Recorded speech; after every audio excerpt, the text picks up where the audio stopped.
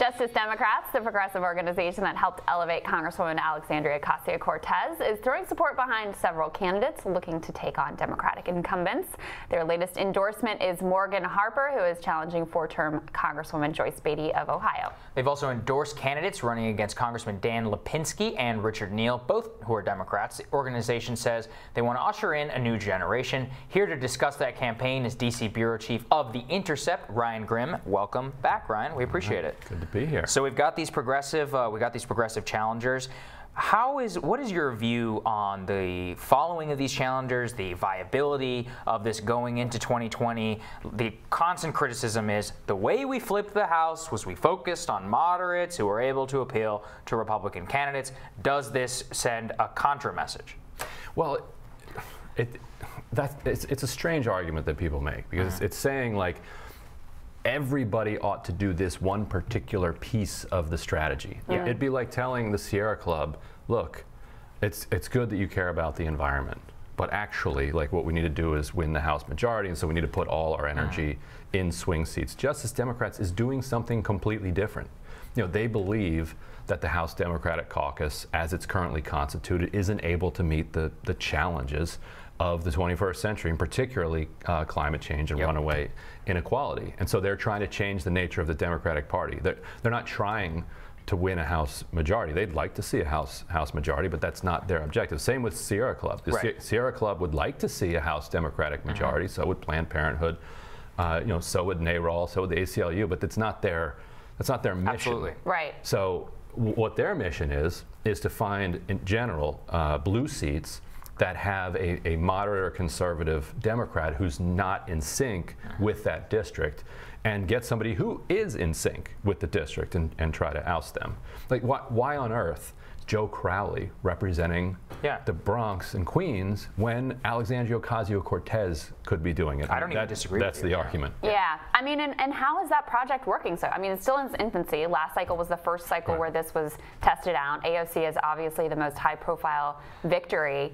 Do you think, I mean, you know my view of this question, what measurable impact has that had on the caucus itself? Well, I mean, we're here talking about it, and we're talking about them constantly. It was almost a complete failure. You know, if Ocasio-Cortez hadn't won, they still would have had Ilhan Omar, Rashida Tlaib, Ayanna Pressley. It's not, maybe Ayanna Pressley doesn't win if AOC doesn't win and create that momentum. Yeah, that's a good point. point. Also, Pressley, Tlaib, and Ilhan Omar had their own bases as well, and may have won possibly without Justice Democrats. You know, Justice Democrats was all in on Ocasio-Cortez. Their initial idea was that they were going to back 435 people across the political spectrum. They didn't come anywhere near doing that. They're actually doing a little bit better this cycle, I think, in terms of viable races. Like, I think Morgan Harper in Columbus running against Joyce Beatty, who's who's on the Financial Services Committee, had a pretty bank-friendly record, and in the past would have flown under the radar. Like, once a member like that wins a safe seat like that, she's good for life. Yeah. And now the House is understanding, okay, actually we're not good for life, and these compromises that we're making might end up costing us.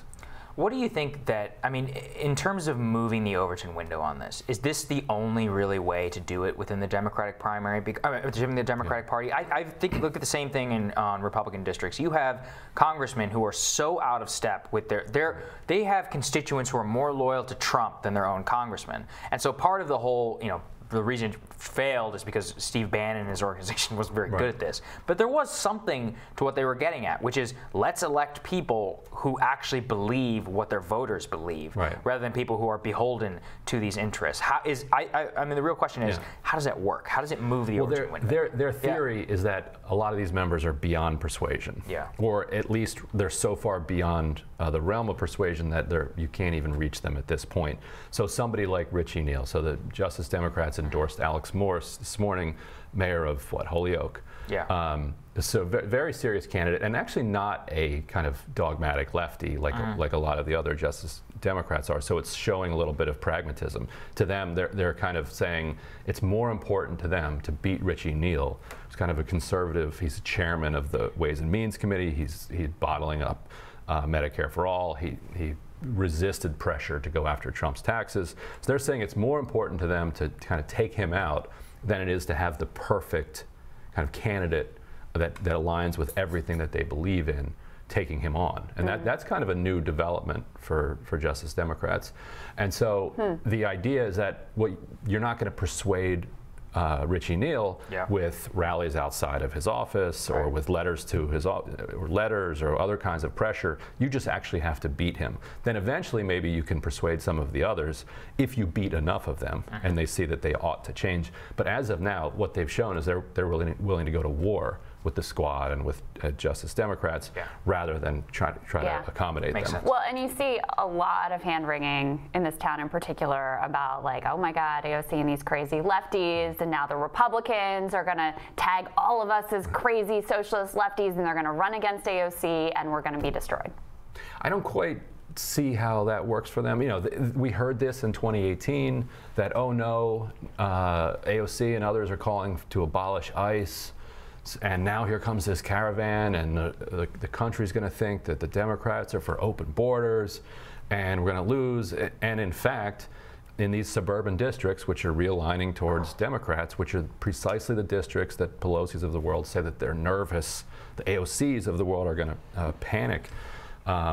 In fact, they moved even further towards Democrats. Like when you polarize the debate around immigration in the suburbs, that tends to work for Democrats. Same with gun control.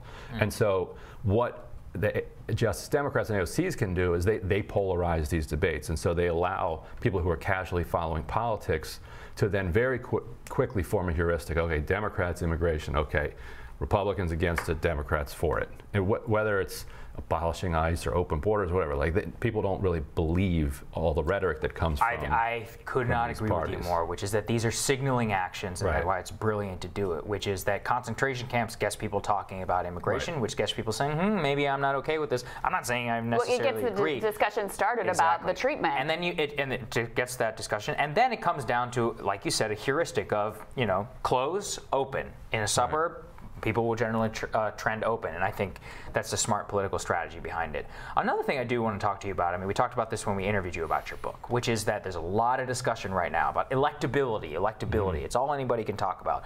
Number one thing that a Democratic voter wants. Your thesis is that progressives are actually quite electable if given the chance. I want to give you the chance to respond to that. Wait, Ryan, you wrote a book? I did write a book. Everybody out there should buy 10 copies of it. Agreed. And there's that. So first of all, you have to look at the track record of the people who are gauging electability. These are the same people who told you that Walter Mondale was the electable choice, told you that Dukakis was the electable choice. They told you that John Kerry was the guy who couldn't have his military credentials undermined by Republicans. This is a war hero. So they told you that, look, Hillary Clinton is the most experienced candidate that's ever run. She's entirely electable, and that became the reason that you were voting for her. Biden has that now.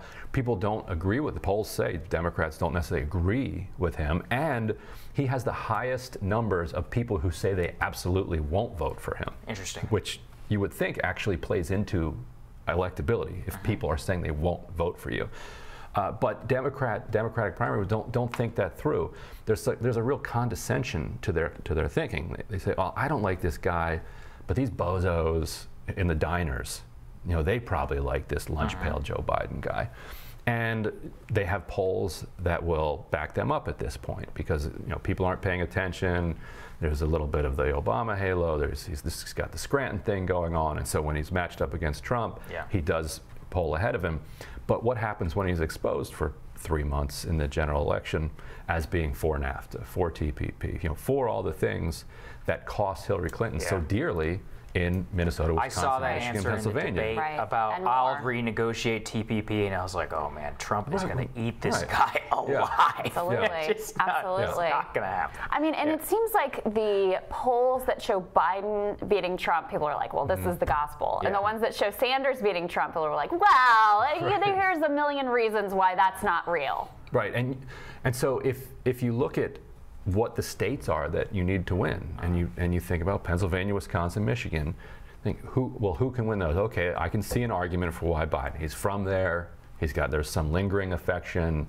But like you said, Trump is going to hammer him relentlessly on the trade question. You know, trade is the thing that people in that region believe kind of stole their futures from them. Well, they're right. Right.